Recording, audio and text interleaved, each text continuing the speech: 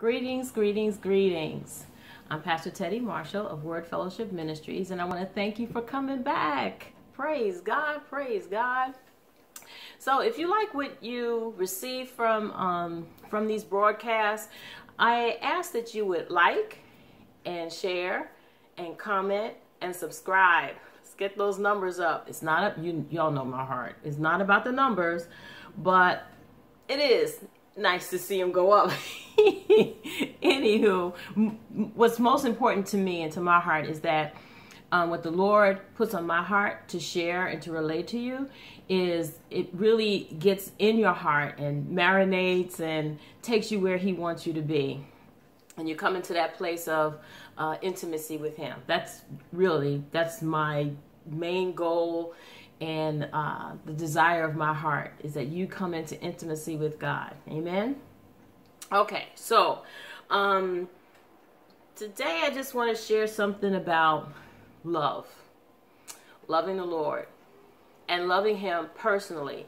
Loving Him for yourself. Knowing Him for yourself. Experiencing Him. It's not just about having these little spouts or episodes of, oh wow, the Lord showed up. Praise God. Okay, fine. It's more than that. Yes, He does. He does do that. Praise God. Praise God. He's got me out of a whole lot of jams, and I'm quite sure you can think of some that He's gotten you out of. But He is so much more than that. He wants us to be with Him in as a lifestyle, fellowship as our lifestyle, spend time with Him as our lifestyle. We eat food. His word is food for our spirit. We need to nourish our bodies. Some of us nourish our bodies more than we probably should, but we can never overdo nourishing our spirit man with the word of God. And yes, there are messages like this, and there are other messages from other ministers and pastors that we're privy to, and whether online or we're going into the church house and we're hearing the pastor preach, and it's a good message, and we get all fired up and excited, and the Holy Spirit may be flowing in there. I pray the Holy Spirit is flowing in the place where you worship. I'll believe that the Holy Spirit is flowing in there. You may have your own, times of sitting down with Him and just experience His love enveloping you. But see, all of that is good. But what God wants is for us to live in Him. He wants us to be able to experience Him as our lifestyle. So there are accounts, because I don't like to say stories when we're talking about testimonies and stuff, because in my mind, stories give the impression that it's made up, tell me a story. No, these are encounters that we hear. These are accounts that we hear or that we witness or experience. And there are those accounts that are passed down through the generations. A grandmother may have told you some things that happened and told you about God. Could be an auntie, uncle, grandpa. It could be parents or siblings, whatever. Let's say family members who have told you about things from generations past that have happened, and it's come down the line, and it's a legacy of your family knowing God. But if it's only limited to you receiving accounts down the line and they're passed on word of mouth, that as great as that is, there's so much more. And it's almost like driving a car on fumes. It's good, you got it, okay, fine, but you're only going to get so far. You have to know, especially in this day and what's to come. I know that a lot of us, well, unless you've been living under a rock, excuse the shaking, unless you've been living under a rock with the different challenges that we're experiencing in our world today, I think that is more and more evidence of our need to be one-on-one with God, to be in intimacy with Him. There's no other way we're going to get through this and be in our right mind. There's no other way but through and with and by God. We do that, of course, the first step is salvation through Jesus Christ, his son. Accepting him and confessing him as our Lord and Savior. That's the first step to that intimacy, that intimate bond with the Heavenly Father. But there are also times where it could be things that we've experienced. And it was like, wow, something really magnanimous has happened, and we know it was God. There's no other way to explain it. And we're like, oh, wow, that's good. But you see, God's not just limited to those types of encounters. When we live in God, when we rely on him in that way, trusting him with all our heart and leaning not to our own understanding, that's what gets us through. That's what carries us through. But it also keeps us at peace when turmoil is around us or uncertainty is trying to encroach on our peace. And then that intimacy with God, the Holy Spirit will say, wait a minute, baby girl. Hold on, baby boy. No, I got you. And you may not hear it. You know, I know you probably hear people say all the time, the Lord said, and he does speak to us. But there are different ways, and he knows the best way to reach us at any given point in time. And it won't be the same way all the time. But the way we'll know it's him is that peace that passes all understanding. People are going to let us down. People in authority, people who are supposed to have guardianship over our lives, over our hearts, whether it's family or pastors or bosses or, you know, corporations. People can work for a certain business or corporation for years, and it's time to retire, or they work for years and something slight can happen and oof, you're gone, you're out the door. Or you never do get that gold watch that they used to do. I know, I've heard, okay? I'm not that old, but I heard that a person would get a gold watch when they retired and stuff. And there's no real celebration about you or for you throughout your life. And you may be feeling like you're out there and you're all alone. But the Lord said, no, you're not. I celebrate you all the time.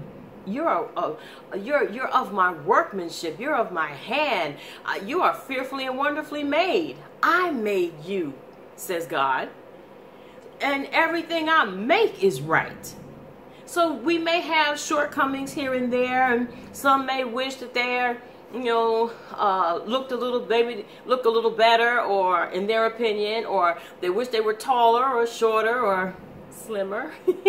Some even wish that they were a little wider, a little curvier, all these different things. Some may want to, you know, six-pack. You look in the mirror and you're disappointed with the way you look. But you see, God doesn't see us that way. He sees us, when he looks at us, he's like, that's my child. That's my child. That's my wonderful creation. The more time we spend with God, that assurance overtakes every doubt we ever have, every insecurity. Oh, we'll have those moments when we come up against a challenge or those leaps of faith. Oh my goodness, he has had me, it feels like jumping off a cliff for faith. And your knees may be knocking, you may be shaking some, but see, that's not fear. That's just letting you know, I gotta rely on God, it's too big for me. And it should cause us to move even closer to him in surrender and submission. Lord God, I can't handle this without you. When we live in that way, when we live on that plane, disappointments may come, but they won't overtake you. You may have to pull back for a minute and regroup, but the love of God is right there waiting for us to wrap us up and say, it's okay, it's okay. And here's the other thing. The more we spend time with God in that intimate way, the more we will find that he'll warn us of certain things. He'll warn us, no, that's not the agreement I have for you. No, that is, don't take that offer. Or he'll warn, you'll have a feeling that something's off with this. And that's when we're to go with him if we're uncertain. And Lord, I'm not feeling right about this. Is this of you? Is this something you desire, or a desire for me to take? And he'll let you know. He'll let you know. Either you'll get that feeling of no, you'll hear a no, or the other party will pull out. But some kind of way, he's going to make sure that we, his wonderful children, are not caught up. So, the other part that we have to look forward to is understanding that he's the one with the plan. He's the one who devised the plan. He created the plan. He established the plan, meaning it's already done. So who better to go to and to rest in than with him, who knows the way that he made for us? He's not trying to figure it out. We're on one street and he said, well, I don't know. I wasn't expecting Teddy to take that turn over there. Let me see. What can I do for her now? No. He has the way that he set. He knows the way we're going to choose. He knows we were going to veer off. And he's already made the way for us to come back. The Holy Spirit leads us. God's own Spirit leads us. And by his own shed blood through Jesus Christ, who came for us, we can have that intimacy with him. Jeremiah 31:3 says, the Lord appeared from of old to me, Israel, saying, yes, I have loved you with an everlasting love. Therefore, with loving kindness have I drawn you and continued my faithfulness to you. You see, the Lord, I see that as God showing us love, how he loves us, but also showing us how to love. Receive it. Receive him. That's how we love properly. That's how we can love wholeheartedly. That's how we can love obediently, meaning obedient to whatever his instruction is. Oh, know that God is faithful. Know that he loves you. Step back for a minute if you have to and just sit with him and say, Lord, I'm feeling some type of way right now. Whew. It was a rough one, or I'm disappointed with this, God, and how do I proceed? What do I do? And sometimes it's just a matter of just sit still or go for a walk.